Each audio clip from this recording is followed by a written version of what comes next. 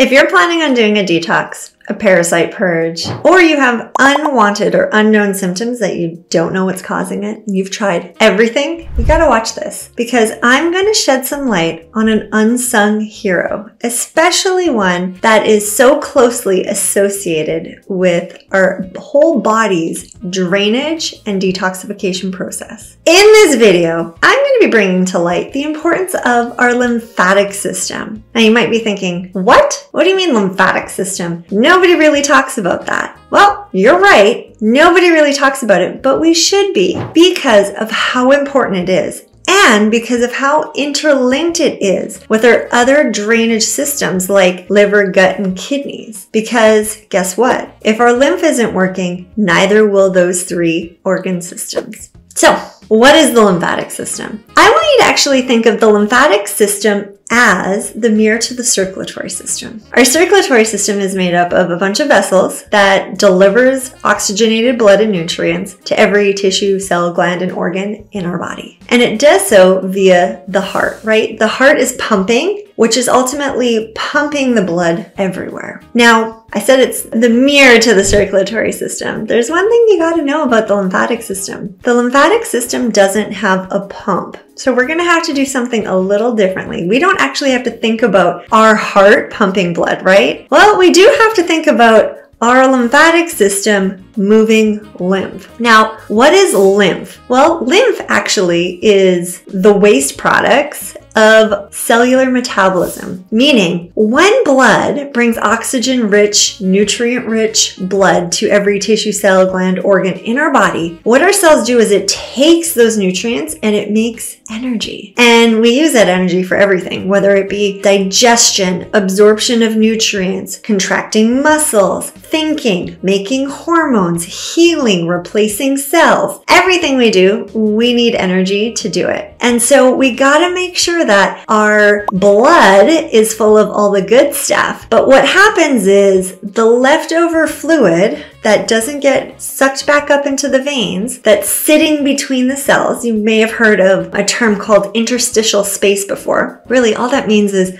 the space between cells. What happens is if that fluid sits there, that waste fluid from cellular metabolism, it's going to break down the surrounding tissue. So think about it this way. We have blood circulating in our whole body, head to our toes. If waste fluid gets left over and left behind and it drives inflammation, inflammation is one of those things that's going to break us down. And the longer it's there, the more damage that's going to happen. So the lymphatic system is actually there in place to suck up that leftover fluid that was left behind and return it to the circulatory system, all the while filtering out the toxins and waste products so that the fluid levels in your blood can remain constant. If it didn't, guess what would happen? We didn't have the lymphatic system. We'd end up with swollen body parts everywhere, not to mention a drop in blood pressure, and eventually that would be our demise. That would be the end of us. So thank goodness for the lymphatic system. Now, with that being said though, I did mention something really important, that the lymphatic system doesn't have a pump. So that means that if it doesn't have a pump, how do we get the lymph fluid from our toes or even our fingers back to the blood supply? Well, it does so via two mechanisms. Smooth muscle contraction is one. So our lymphatic vessels have a lining of smooth muscle, which ultimately contracts involuntarily. Now, with that being said though, we do rely heavily upon the muscle surrounding it, along with the arteries flowing alongside of it, causing that pulsation or the contraction of muscles around it to squeeze the lymph fluid up back to the circulatory system. So it actually, all of our lymphatic fluid drains above our collarbones called the termini. Everything, toes, fingers, head, breast tissue, it all drains above the collarbone. So we gotta make sure that we're moving that lymphatic fluid. Now, what does the lymphatic system do? Like, what is the purpose behind it other than maintaining fluid balance? Because that was one very important thing. So maintaining fluid balance and removing the waste fluid or the waste products left behind from the blood supply. The other thing it does is it's a huge immune component. So not only do we have lymph vessels, but we also have lymph nodes. I want you to think of it this way. The lymph vessels are like hallways and the lymph nodes are doors. If the lymph nodes are closed, if the doors are closed, we can't walk through that hallway, through that door to the next room if that door is closed, right? We have to have the ability to open the door. So the lymph nodes are kind of like security checkpoints. Think of like at an airport. In order for you to go from the check-in counter to your flight, you got to go through a security checkpoint. Well, that security checkpoint is your lymph node. And what it's doing is it's scanning everything that's going through. It's scanning all the people, it's scanning all the luggage to make sure that it's safe. And if it's safe, it lets you through. If it views it as a threat or a problem, like you forgot you had a water bottle full of water in your backpack, it's going to flag you and pull you aside because it views it as a threat. Same thing happens in the lymph node. It's going to flag it and pull it aside to figure out what it is. So it's not also going to pull in and bring in immune system response like macrophages, lymphocytes in order to break down any threats so that it doesn't get returned to the circulatory system and then have free range of your body. Super cool, huh? So immune system is a huge component of the lymphatic system. And then the third component is absorption and circulation of both fatty acids and fat-soluble vitamins from digestion. So from the food we eat, the fat-soluble vitamins and fatty acids get absorbed into the lymph, which then gets returned to the circulatory system for distribution to all of our tissue, glands, and cells. So, three very important functions of the lymphatic system. So if our lymphatic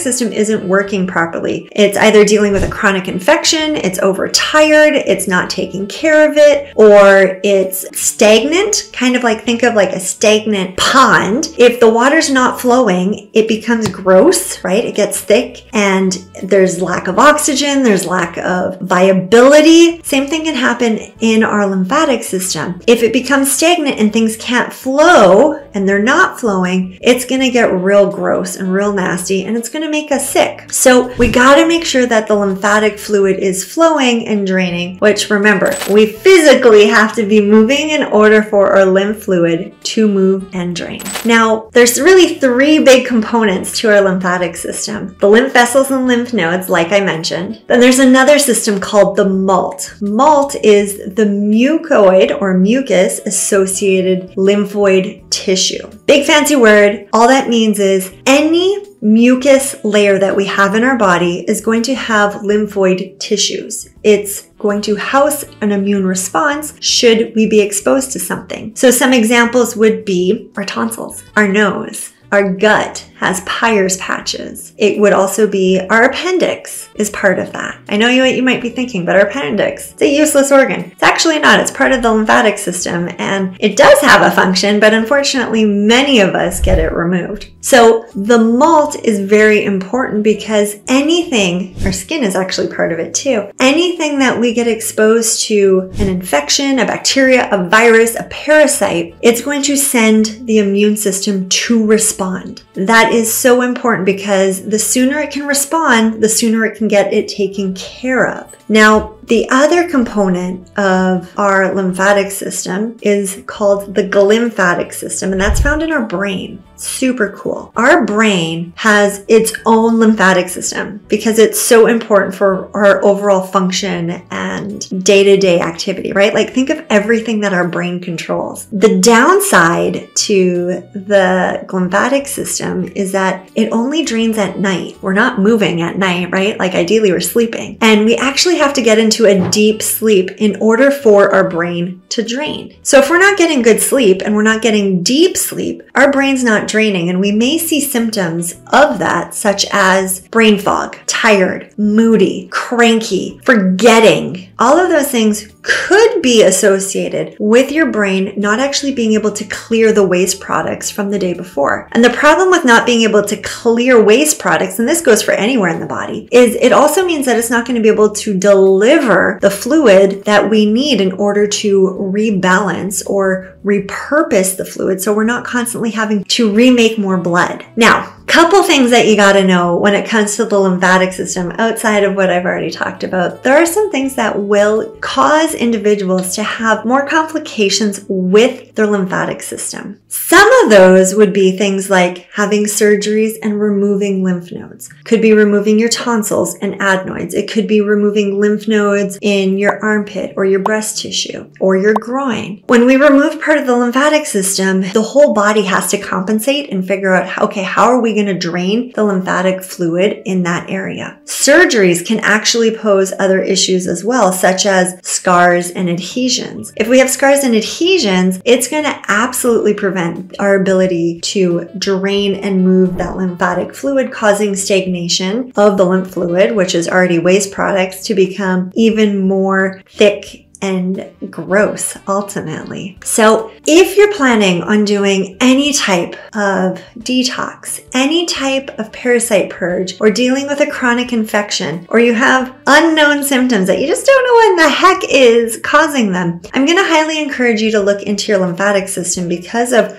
how widespread the lymphatic system is and how important it is for our overall function. If you like this kind of content and you want to learn more about drainage pathways and what you can do at home, be sure to subscribe because this channel is going to be all about drainage, detox, and supporting it at home. And I hope to make it super easy and simple for you to understand because what I know for myself to be true is when I understand something, I'm more likely to going to do it. And I want to make sure that we're all supporting our drainage pathways so that we can live happy, healthy, and vibrant lives. Thanks for being here. Happy draining.